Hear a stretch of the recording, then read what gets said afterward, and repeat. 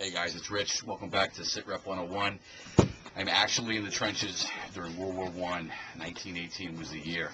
Over 9 million soldiers died during World War I. Actually, over 6 million civilians also died during that time. It's an era that is somewhat forgotten. This episode, we're going to be taking some looks in the trenches of the war. We're going to try to interview as many people as we can, get a look at what they're using for weaponry. A lot has changed since what we're using right now, but I'm going to try to cover everything as best as possible. So sit back and we're going to go through it and see what happens. Hey guys, thanks for coming back to Sit Rep 101. Rich again, trenches, World War I, French, 1918. Like I said in the opening, a lot of guys died during this, both on the Allied forces and the Axis forces. Small portion of land stretched for miles. We've separated the two trench lines, but the trench lines range for miles.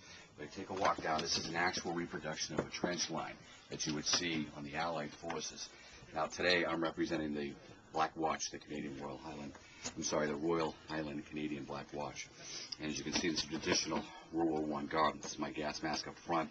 Of course, my entrenching tool handle, my bayonet. My entrenching tool is located back here. I've got my rounds of ammunition. What they used during World War I was the Mark III Enfield. This is the Mark III Enfield rifle right here. Very accurate, even used in World War II. This was a fantastic rifle, extremely accurate, very reliable. Could definitely reach out and touch someone. But as you can see, the trench lines are designed exactly like how they were done in World War I. Reinforcement walls, support beams. And if you take a look up on top of here, you'll have some sandbag bunkers. Come back here. Mick is using a period reproduction of a periscope. It allows him to look up over the ridge without exposing himself. And he can see anything that's coming in, up to 100 yards or so.